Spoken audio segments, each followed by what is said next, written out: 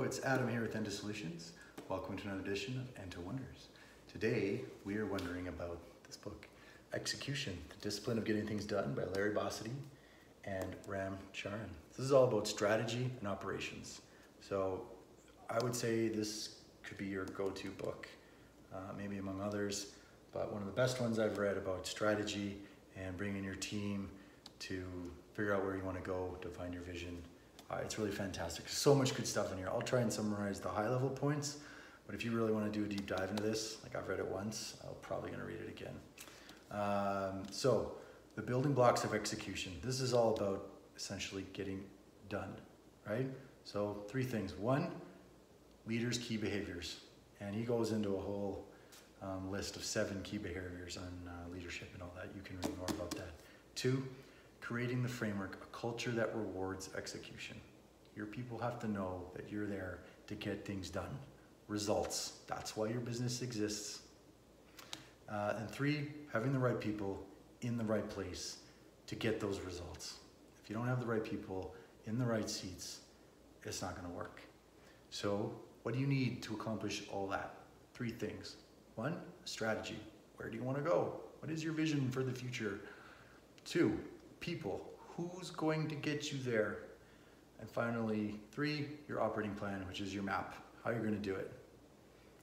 Seems easy, but this in practice is actually quite difficult. One key mistake highlighting here that I really like is that you don't build your budget first and then build an operating plan around that. That's fallacy. That's disaster. Build your operating plan, then budget it, and then make trade-offs in ideology between the operating plan and the budget. So budget, like plan for the future. Plan to do what you want to do and figure out how to do it in your budget.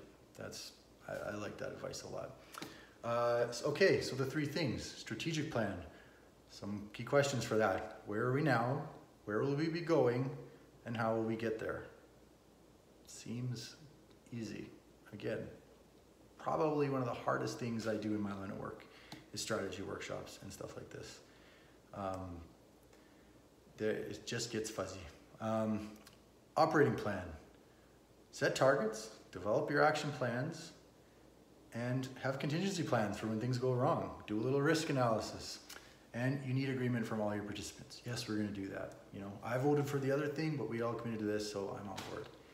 And then finally, HR, the right people in the right seats. And for me, this was the biggest message I took from this book, was invite HR to the table at the highest level, strategy, operations, HR. HR is not just a business unit at the end of the arm where they get a request for somebody and they go find them.